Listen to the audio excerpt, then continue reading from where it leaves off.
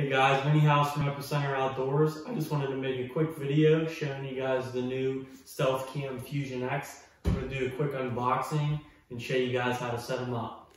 Alright, let's bust into this bad boy.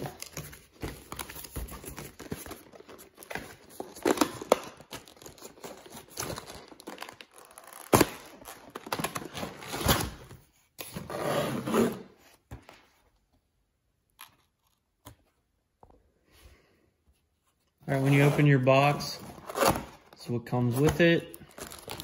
In the back of the packaging, you get your instructions, Stealth Cam manual, and the strap is taped to the back of the box.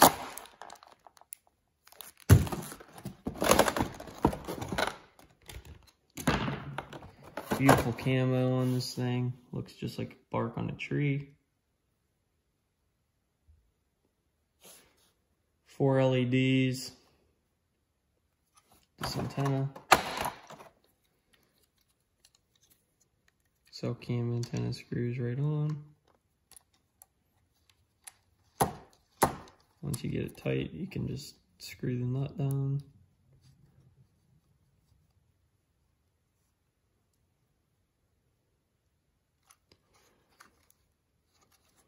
Cable lock hole.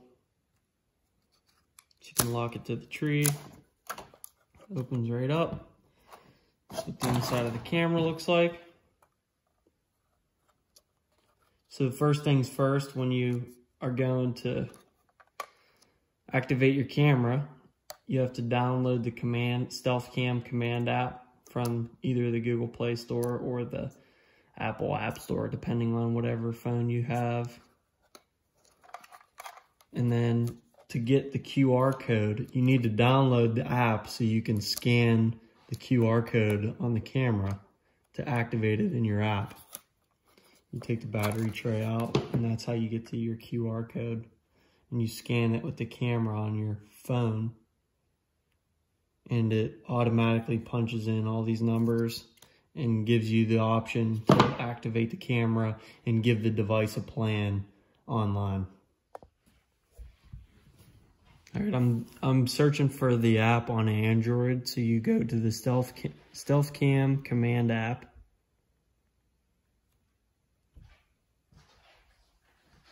Install it. Once it's installed, you open the app. And I already signed up, so I'll just log in. Once you punch in all your information, then you're gonna add batteries to your camera and turn it on. And then you'll see the sync mode will light up and you'll get a test picture, so your plan will be activated. All right, just for this video, I'm gonna put in just regular alkaline batteries, but if you wanna lengthen the time that your camera's working, I would suggest using lithium batteries. It will extend the battery life of your camera big time.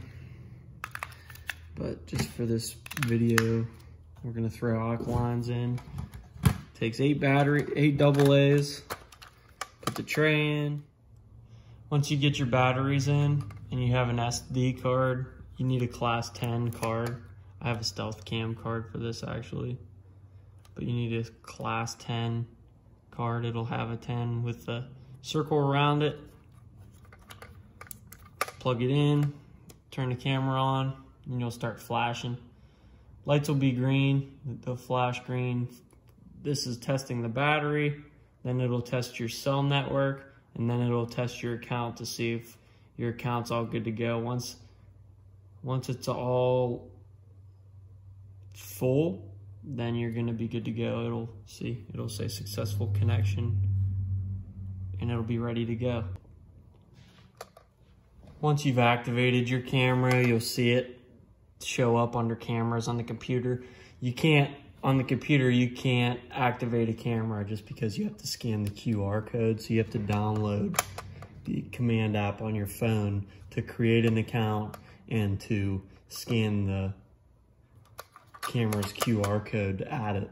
But once you got it all activated, flip the switch. It has an active data plan now, so it'll go through all these lights.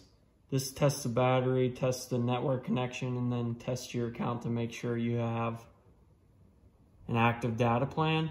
Once they're all blinking green, they'll light up all green, which once it's steady, it says connection is successful, and it'll start sending pictures.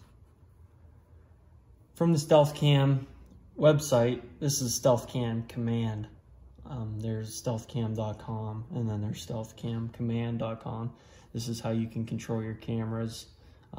So this is what your screen will look like when you're at the home screen. It'll show a list of all of your cameras. You can click on your camera.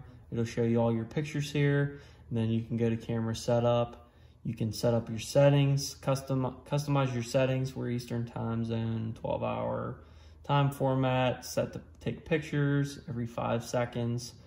You can set photo bursts, 1 to 6 pictures. You can change the name of your camera, location, temperature, all the good stuff. And then you can go to cellular settings and tell your camera how often you want your pictures sent to you. Instantly, we'll send them as soon as they're taken. Instant group, you can set the group time twice per day or once per day. I always leave mine at instant so I get them all at once. Have it set to transmit files, make sure that's checked so it's sending you pictures. And then this is your upload time. This is it takes 1 test picture a day, and you can set, I always set mine for like 9 o'clock in the morning. I just set it for 9 a.m. Click OK. And that's pretty much it. You're ready to rock and roll. I mean, there's photo tracker. It shows you a list of days. It shows you weather for the week, month. List of moon phase, temperatures. Info shows you which camera it is, model, camera, firmware, IME numbers, all that stuff. Last sync date, so you can check on your camera, make sure it's working the way it should be. And yeah, that's pretty much the app. That's how you can change the settings. Brand new out of the box, it's gonna probably need a new firmware update. So you can do that. What's nice with these cameras is you can do it remotely via the Command app. Unfortunately, I couldn't show you because I'm using my phone to film the video. But if you go in the Command app and you go into the cellular settings, it will show you, like there will be a red exclamation point on your home screen, and it'll say, like under cellular settings, and then it'll show you that it needs a firmware update. And I selected to do the remote firmware update, and that's what it's doing right now. It's blinking red and updating the firmware. Once it's all done, the lights will turn off and it'll reboot just like it would normally. And it'll have the new firmware on it, and you'll be up and running in no time. Okay, my camera reset. All the lights turned off, they flashed green. Then they held solid for a minute. Now it took a picture, and it's gonna send it to my phone. Yep, I just got it. You probably didn't hear it, but it just popped up, and that's it. Firmware's installed. Super easy activation, super clear pictures. Oh no, nice little camera. So it just flashed all green, which means it's gonna be good to go. If you hit sync, it sends a test picture, which is cool. Yeah, that's the Fusion X. Well, that's it, guys. I hope this was helpful.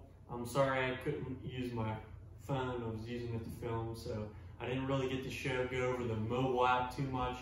On the next one, I'll go over the mobile app and walk you through DS4K. But that was the StealthCam Fusion X. Thanks for watching. And if you have any questions, feel free to ask, comment, like, subscribe. If you want to order one of these cameras, you can also reach out to me and I can get you hooked up with some of these cameras. Thank you guys for the support.